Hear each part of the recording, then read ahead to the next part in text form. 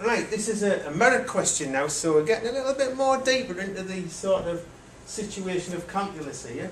And this is what they call a maximum minimum sort of question. Very, very key words then, maximum minimum. This is a plate, it could be a copper plate, steel plate, it doesn't actually say it. But it's got dimensions of 240 from left to right, the length, and 150. Obviously that's the width or breadth, we used to call it the breadth years ago, same thing. And we're going to cut these little, well, it's a square, you see, so if we can find the side x here, we'll call it x. That's the same as that, that's x, that's x. Every single one of them will be x because it's a square. But if you look at that question, that's the key word. All the students must look and say, maximum, it's one of them type of questions. So what we're going to actually do is take you through this particular problem to sort of solve it completely. So what we'll do is we'll move this down now. We don't really need that. So the first thing to do is, who remembers how you find the volume of a shape like a box? Yeah?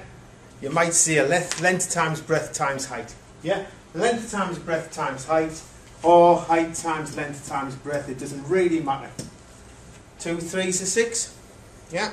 3 2s are 6. It doesn't matter which way you put them round.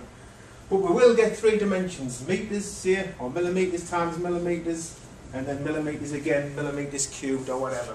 Yeah? So what do we need to know? Well, first of all, we can talk about that corner piece. The corner piece of that drawn, that's x, and if it's a square, that's x, and that's x, and that's x. Yeah? So what we can actually see it, if you turn it up, if you turn the thing, the metal, that's going to be x. Now be careful with this bit, because we want to look at the length and the width here. If you remember, the width was 240 all the way across, so we've actually got 240, but we had 2 of these. We had one at one end and one at the other end, you see. So we've got to take 2x off that, if you think about it. Yeah. And on the other end we had, I believe it was 150, yeah, it was 150, and again it's got one of these at the bottom and one of these at the top, so we must take 2x off that as well. Okay. Right, this looks a little bit dodgy at the moment, because at the end of the day we've got to try and multiply this. Yeah. So if you remember when we did binomials and quadratics, what you could do, they call it the smiling face or the lobster claw and whatever you. But basically what you do is this times this, and then you do this times this. Right? And then when you've done in, that's when you've done in, you'll do this one times this one, and then this one times this one. You can see the claw. The student told us that. I never got taught that. A student taught me that about the claw, and I thought it was a good idea to mention that. So let's go for it. Right? We've got, basically, we want to have this 240, see that one, times this one. So we've now got 36,000. Yeah, that's that one. But then we've got 240 times this one, but it's a minus. A plus times a minus is a minus. 2 of them, so that's 480x. Can you see that? That times that is 480x. We've finished him on the left. Now let's go to this one on the right. We've got to do this one times this one. Minus times the plus is a minus. And we've got 2 of them, so that's 300x. And finally, that one times that one. But a minus times a minus is a plus. So we must put the plus there, see that? And then we've got 2 by 2 is 4. And the next one and the next one, when you multiply them together, you add the indices, so it's x2, or x squared. Yeah? X squared. And just fit that on there, just. And a bracket, don't forget the bracket. Right. You'll get there. No, yeah, you did. Right? It's not complete. It's not complete because we've now got to multiply this, etc. Yeah? But before we do that, can anybody see in the middle, we can tidy the middle up? I don't know if anybody's noticed. Can remember I said my old teacher used to say like signs, you hadn't keep the sign. Here it comes again. Like signs, see that? Like signs, you hadn't keep the sign. So that's it. Yeah? Plus your 4x squared. Yeah, that's it. Right, that's a bit tidier. Now we can multiply this one by this one. This is the volume, remember? So we've got 36,000 x minus 780, x1 and an x1 multiply, add the indices, so that's an x1 and x1 gives us an x2. Look at this, 4, that's a 1 there, 1's 4 is 4, and an x2 and an x1 gives us an x3. Okay, that doesn't look tidy to me. I'd like to do it cubed, then squared, then x. So what we'll do is we'll just rearrange it. I'll put it in a different colour so you can see what happens. I'm not altering the equation at all. So if I put volume there, see that 4x cubed? I don't need to put a plus in the front because it's already established that it is a plus. The next one, be careful, that is a minus there. That definitely is a minus. And we've got a plus. See this plus here? So this is a plus 36,000 x, don't forget the x. Yeah. So we're now at this stage now, which is our equation for volume. Okay. Right. So now what we're going to do now is we're halfway through the problem. So what we'll do is we'll have to get rid of that and start at the start at the top again. Right. So we have got volume. This is just writing down what we did earlier on. 4x cubed, do you remember? Minus 780, whoops, 780, I think I'll do that one again. 780, yeah, that was an x squared, plus a 36,000, and that was an x. Right, one of the facts, key facts you must remember. You must remember this key fact. When we teach the maximum minimum, it always occurs at dy by dx, in this case dv by dx, when it equals 0. When it equals 0, that first differential, that's when the turning point or the maximum or minimum occurs. So what do? See the v and the x? dv by dx. dv by dx, shove it to the front and we'll take one off. So that's 12x squared. Yeah, so we've got minus 1560, yeah, and that's x1 plus 36,000. Yeah, so we've actually differentiated just like we did in earlier examples. Yeah, so what can we do to make things easy now? Well, we've got to put that equal to 0. We've got to do that, but before we can do that, can you see we can divide by 12? Just to make life easy, because if you divide it by 12, we've now got x squared minus, yeah, 130 x, yeah, plus 3,000, and we've got to put it equal to 0.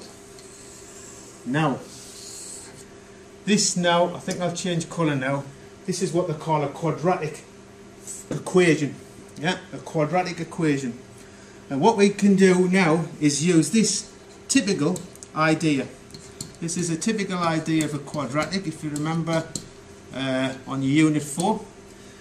We've now got to ascertain the variables a, b and c quite easily. See the a there?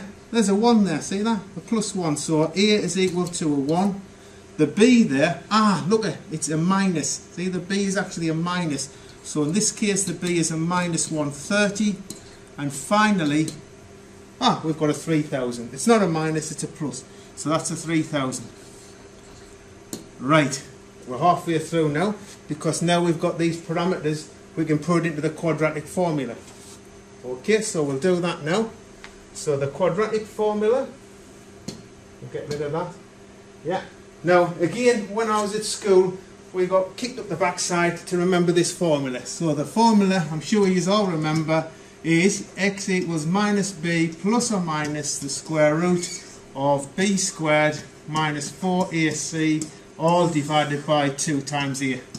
Minus b. Now, didn't we say that b was minus 30? Remember we said it was minus 30. Well, actually minus 130 I think it was.